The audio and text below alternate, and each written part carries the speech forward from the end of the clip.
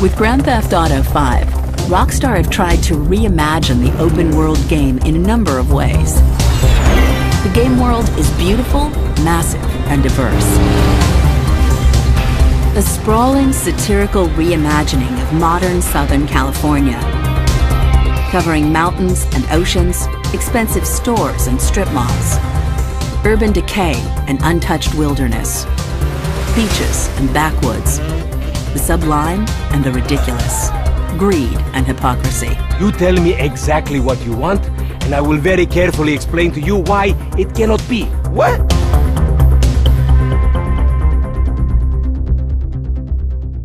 So what we doing here? We're working, amigo. For the first time, the game features not one, but three would-be heroes. So now what? Michael, a once successful bank robber, and now less successful family man. You know, you're a real asshole. What did you just say to me? Stop it! You're ruining my yoga!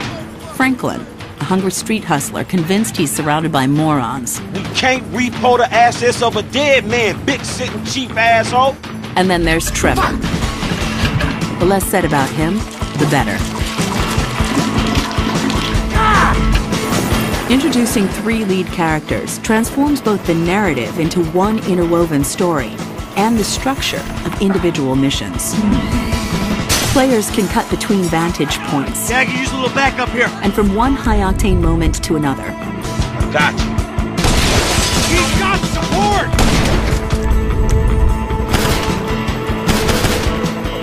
Get us out of here! Roger that. This helps to give missions new levels of diversity and intensity.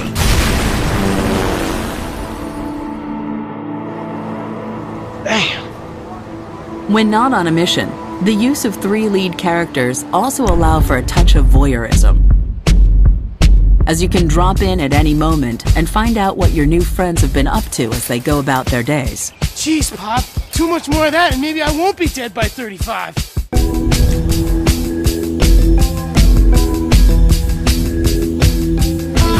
Hey, officer! Give it up! This is getting way out of hand! The world is not only huge, it's packed with a vast array of things to see and do.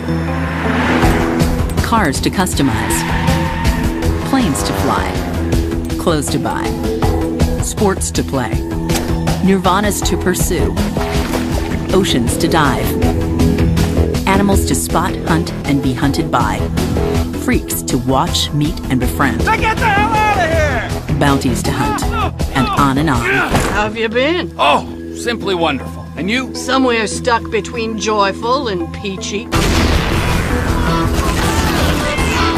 There's also been a huge focus on mechanics in the game to make every aspect as fun and fluid as it is broad. Everything from driving and shooting to tennis and bike riding feels fun and responsive. However, alongside all of this leisure, people also have to take care of business. For all their pretensions, these men are dangerous thieves. It's an industrial area, right? So I'm thinking vehicles. Trash truck to block, tow truck to sack. To survive, they have to set up and pull off a series of increasingly audacious heists. Gentlemen, some plans for your attention? The player sets these up themselves, then decides how they execute them and with whom. There's two ways I see of doing this. We go in smart. Let's go. Or we go in loud and dumb. Let's go! Ladies and gentlemen, this is your moment! Please don't make me ruin all the great work your plastic surgeons have been doing. After the take is divided, you decide what to spend your money on. Anything from sensible investments like tattoos and fast cars, to risky ventures like stocks and Los Santos real estate. And then there's Grand Theft Auto Online, which we will show you properly soon.